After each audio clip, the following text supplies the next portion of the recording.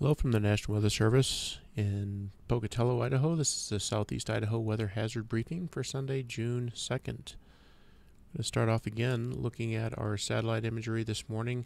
See the same features circulating over California and Nevada that we've seen over the last couple of days. This upper low just kind of circulating there, bringing up a little bit of moisture from the south.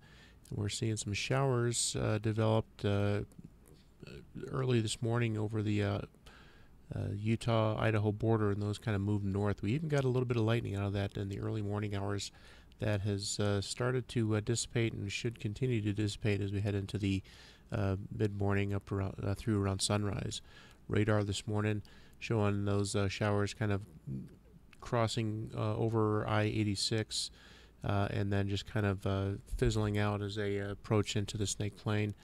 So once again, all this activity is going to continue to dissipate throughout the rest of the morning.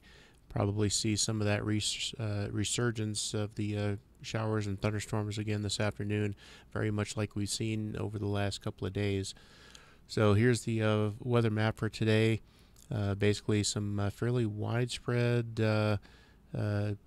areas of showers and thunderstorms in the Great Basin, all the way from Salt Lake and all the way up into Salmon, Idaho. Those areas probably see some isolated showers, thunderstorms throughout the day.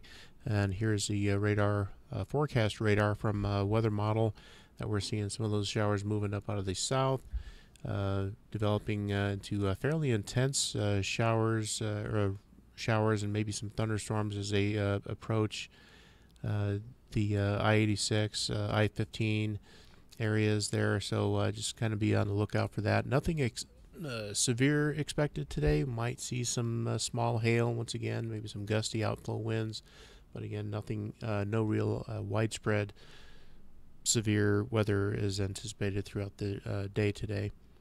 Highs today be fairly nice, up in the 70s, continuing through the next couple of days as we see some warm temperatures being brought up from the south. This is the weather map for tomorrow. Once again, we're going to see some isolated showers, thunderstorms throughout the southern Idaho. But we do see a little bit of a change in the forecast as we head into Tuesday. We do have a little bit of a front that's going to be moving through. It's going to start to clear out as that passes through the area, but overall, maybe still seeing some light showers, isolated thunderstorms over the eastern parts of the state. We look ahead to Friday. There's going to be another fairly strong weather system that looks like it might be moving through the area. This cold front will be past us on Friday, but the winds behind that look like they're going to be pretty strong. We don't anticipate any wet weather conditions, but the winds are going to be pretty strong behind that front. 20 to 30 miles an hour is a conservative estimate right now, but we'll be fine-tuning the forecast as we head in through the rest of the week. So once that cold front has moved through, we're going to see some cooler temperatures here on Friday and Saturday. Right here on the map, our temperatures down in the 60s and 70s, dropping a few degrees here as we head into Saturday. So it's going to be a little bit cooler as we head into the weekend, and just be prepared for that.